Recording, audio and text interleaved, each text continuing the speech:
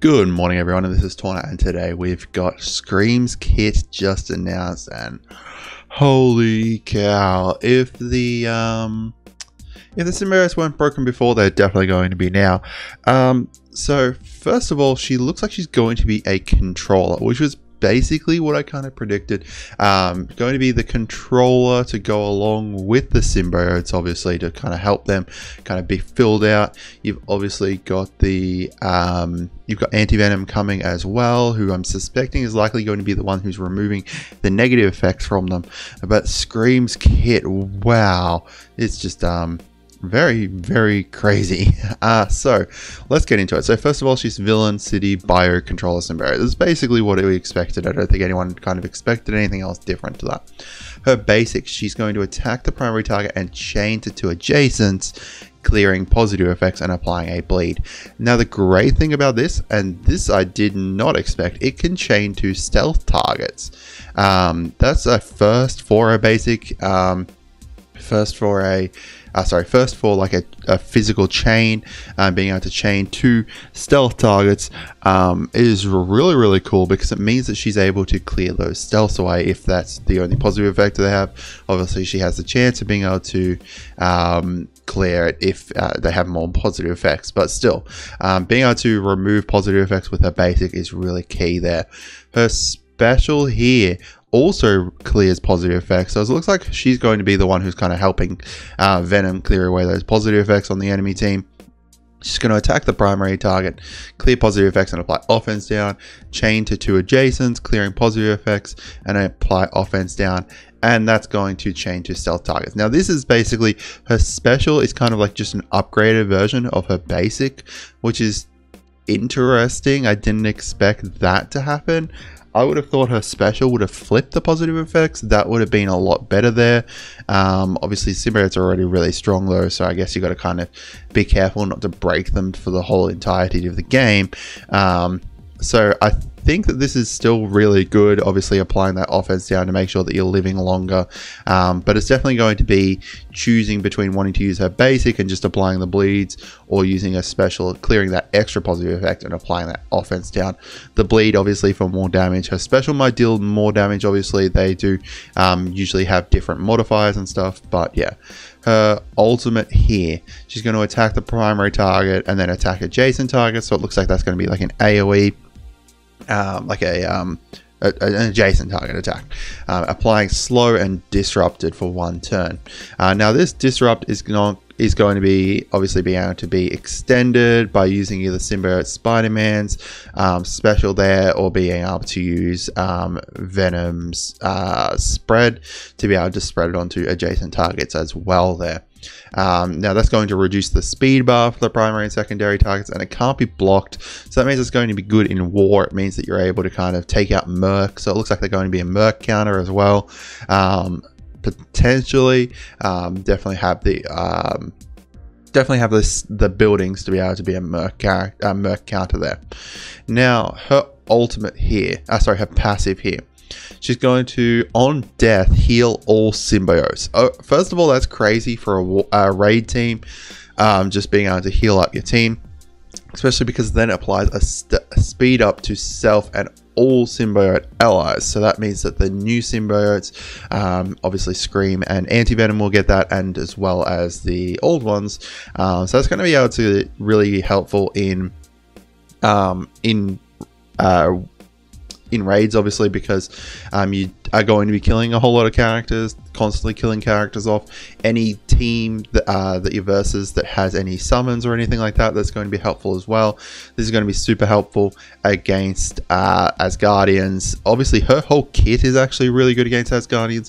One of the issues with Asgardians is that they get stuck behind that stealth wall on Hela, but this basic and special alone will be able to help you kind of be able to clear that by clearing these positive effects away.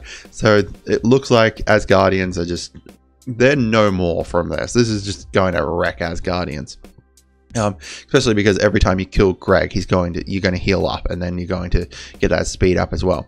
The other thing is that she lowers the enemy resistance if she has 3 or more symbiote allies. Obviously, you're going to be running her in full symbiotes, but this is great because they could have either gone with giving them more focus or reducing enemy resistance. They went with reducing the enemy resistance, which kind of helps. Now, this is the part that I did not expect. I completely did not expect this. She is going to be the event campaign. That's very crazy. I did not expect them to make the symbiotes an event campaign. Scopely's kind of really throwing us a bone there, because obviously the symbiotes are the ones that most people are going to be wanting to wail out on this patch. So having her be a unlock via an event campaign is just really massive. I think they kind of really threw us a bone there. I'm really happy with that. They're going to be doing stuff to do with Doom in there. Obviously, she has an ominous pact with Doom, gathering the symbiotes to join Doom's army. So it's going to be interesting to see how that kind of plays out. Obviously, she'll probably end up betraying Doom, I assume, to go alongside that. I'm really happy with this, though. This is really cool. This is a super strong kit, super broken. I'm really excited for the symbiotes now. If I wasn't before, then that's definitely hyped me up. Now, the next thing is a really strange event here. So it looks like, it looks like they're going to be making characters switch nodes temporarily. So characters such as Yondu at Heroes 1-9, all the characters in here, well, most of the characters in Heroes will have different characters taking over for them. You've got Mysterio taking over for Shield Medic, Yondu taking over for Bullseye here, Captain America for Shield Security, Shocker for Electro. I don't know what the aim of this event is here. It's definitely going to make the Avengers, Wave 1 Avengers, be easier to get, obviously, because you've got Black Widow being able to be here. You've got Captain America in a low node, Hawkeye in a low node there. The fact that Captain Marvel is getting a node to be farmable for the first time ever is insanely great. Farmable Captain Marvel is crazy good. Now, unfortunately, this is only for a limited amount of time. I have asked Zeke's for clarification on how long it's going to be. I doubt I can get that, unfortunately, just because obviously they don't know exactly how long it's going to be. The good thing is that She-Hulk is likely going to be at Blitz as well, so that means that you can probably skip out on her. Next legendary is Phoenix. We kind of already knew that. My wife is so hyped for that. She's been excited for him, for her to come back for a while, and she's also going to be excited for this Cyclops Blitz. Ooh. Damn it, that means that I'm going to have to blitz for a bit. No, I'm going to have to blitz on 2 accounts now, because she obviously was going to want Cyclops and I'm going to be wanting Cyclops. So that's something to kind of keep in mind. Cyclops Blitz coming up, and the Thing Blitz. So I guess that's the one that kind of people are going to be skipping on. And then Cyclops is the one that everyone go hard on. We've got Chaos Theory coming back. Unfortunately, Chaos Theory got skipped last time, but it is coming back now. RIP to Chadwick Boseman, but it's good to see that it's coming back. They haven't like completely cancelled it or anything like that. But holy cow, Farmable Captain Marvel and Scream going to be making the team just going insane. I'm really in love with this. The other thing is that Spider-Man symbiote still not farmable. I just wanted to mention that quickly. It's pretty crazy. Symbiote Spider-Man's been around for February this year, so that's 8 months or something like that, and he's still not around to be farmable. So I think we need some justice for Spidey here. It's kind of pretty crazy that Darth Spidey is still away. But that's it for today, guys. I want to know what you guys think of Scream. She looks insane, especially because that means that we're not going to have to put anyone else with the Asgardians in the symbiotes to counter Asgardians. Being able to clear stealth is key to being able to get rid of some of the characters in certain nodes and stuff. Being able to kind of apply that slow and disrupt is really great, especially against certain war teams, and even in raids it's really helpful.